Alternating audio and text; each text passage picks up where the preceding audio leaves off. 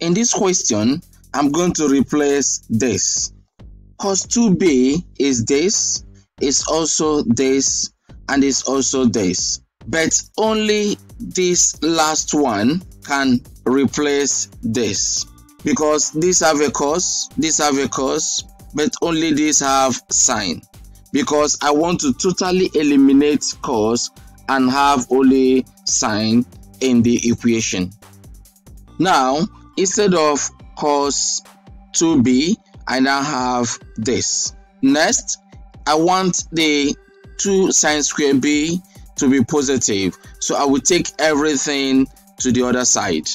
Now, this can be rewritten as is just the same thing, just a rearrangement. Next, let sine b be equal to k.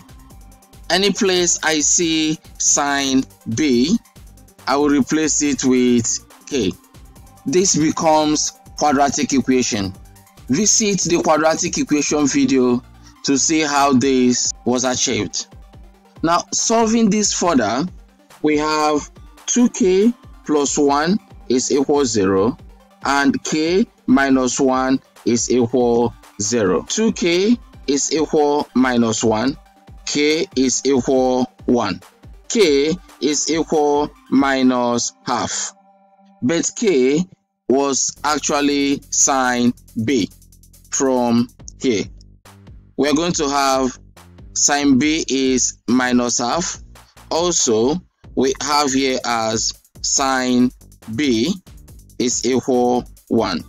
Now, we go to our option and see that sine b is 1 and minus half. And looking at our options, we can see D as having minus half and 1. We are going to continue solving more problems in the next part. I will see you in the next video.